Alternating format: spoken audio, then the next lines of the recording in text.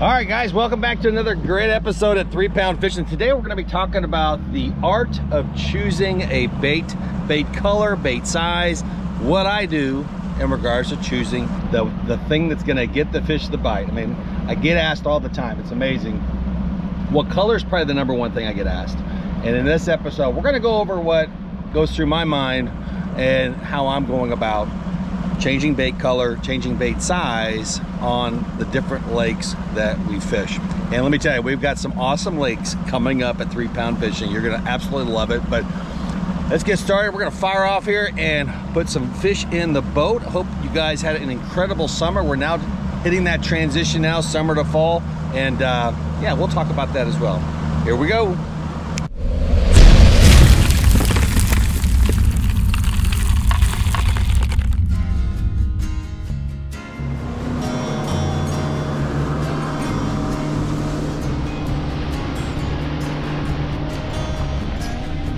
Alright guys, got to our first location. Yeah, we're gonna put some fish in the boat. Got my Hammer 10. For you all that don't know, the Hammer 10 is the best darn 10 footer on the market. You gotta check out the Hammer 10. I also fish a lot with the Striker 10.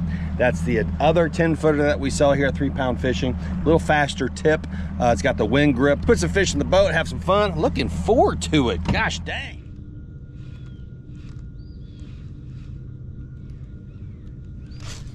There we go. Nice little pile. Good little start. Beautiful fish. Come on, baby. Solid. All right. You guys, if you haven't checked out my, good fish right there. If you have not checked out the video on settings, I'm gonna tell you right now, there's several of them now out. Just recently put one out that kind of breaks down exactly what I do to get an absolutely clear picture. So I highly recommend going back and looking at that. It's only about 2 videos away from where we're at right now on YouTube, and it's been well received. I think you guys will really enjoy it.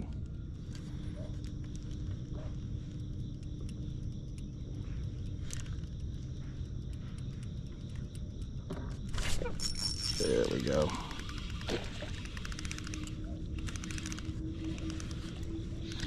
All right. A little fatty. Good fish here, man. Good fish. All right.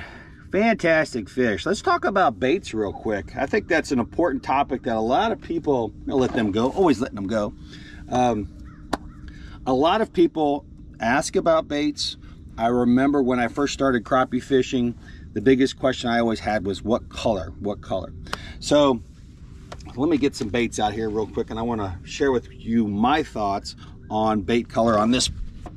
Now, I think that, you know, and again, for the people that know a lot about crappie fishing, this is not going to be new news to you, but people that are new to crappie fishing, and I remember when I was there, when the lake water is clear,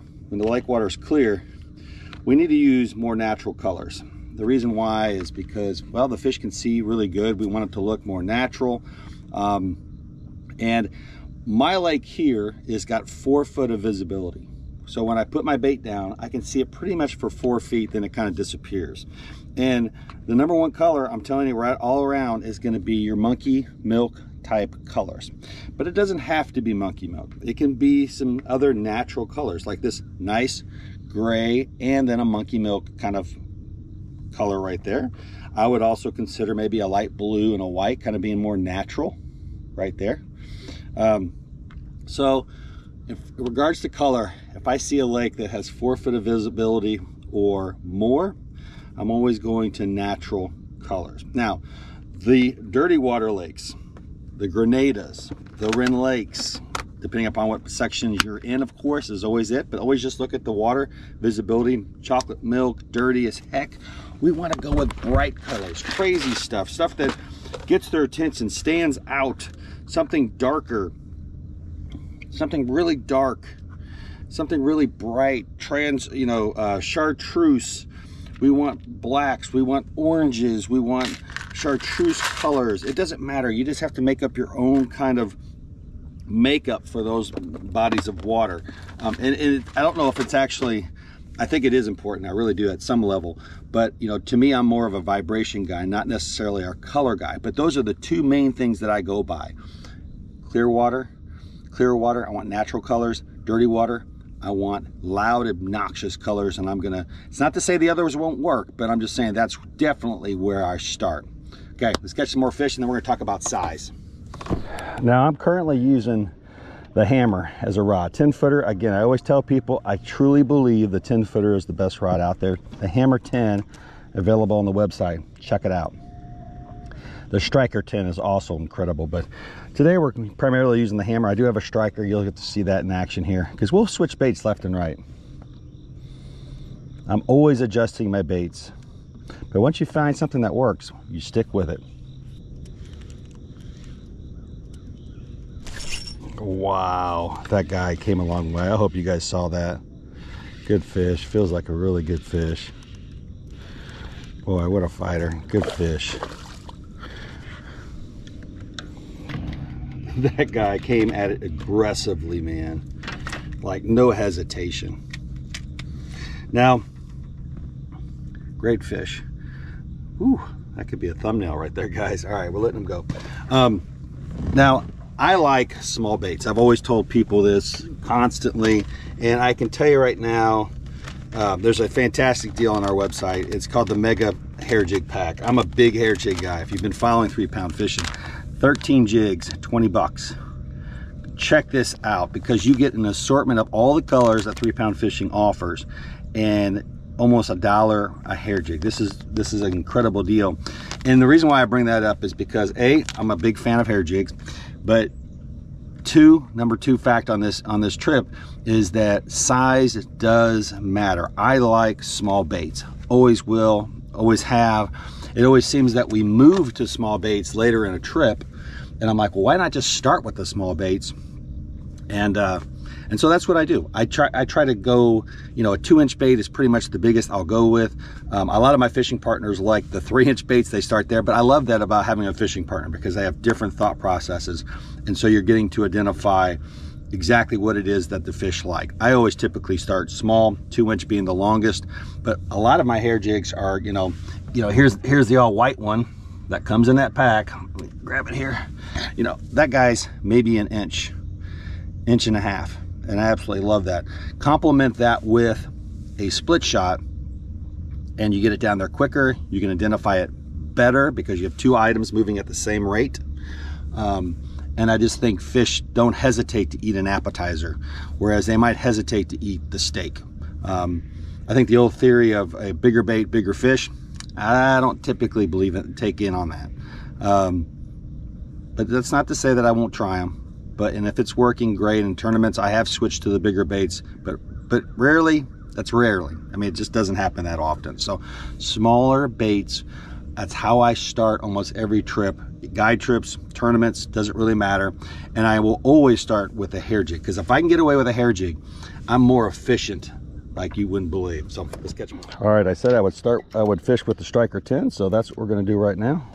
Striker 10's got an incredible grip. This is the most comfortable rod you'll ever feel. The only difference really between it is the grip and the tip. The tip is a little bit faster on the Striker 10, so you really get to enjoy the feel of that fish fighting between the Striker 10 and the hammer.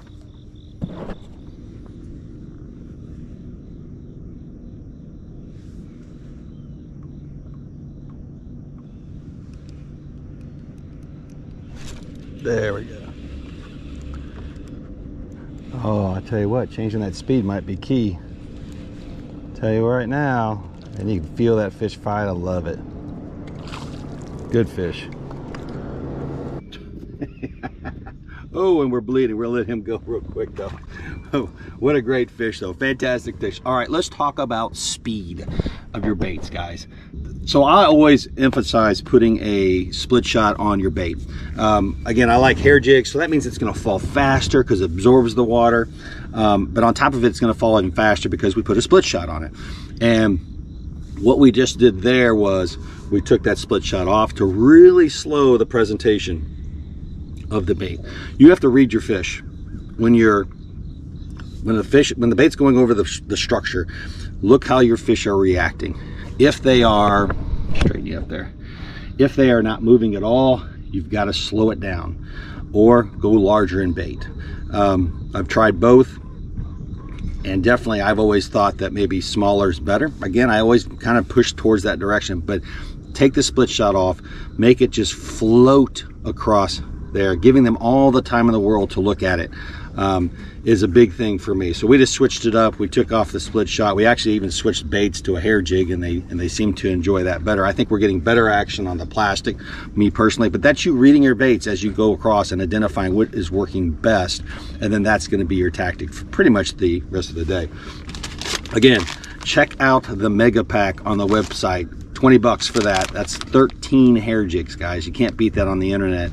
An assortment of almost every color that we have. I think we have 3 other colors on top of it, but you can see the gumdrop, the all white, the swamp, all these baits that you're seeing. And I am a firm believer that the swamp is probably the best hair jig color you can ever get. So check that out, the swamp. But check out the mega pack, because I think that's a heck of a deal. We're gonna go back to the plastic now, go back to the hammer, put more fish in the boat. Hey guys, I can't emphasize enough, check out that video on the clear picture. Literally, it's probably 2 videos ago. And if you want, I get asked all the time about my settings, and I'm just telling you, that video lines it right up for you. How to make these settings as perfect as possible. I might even do another video just because it's such a well-received video.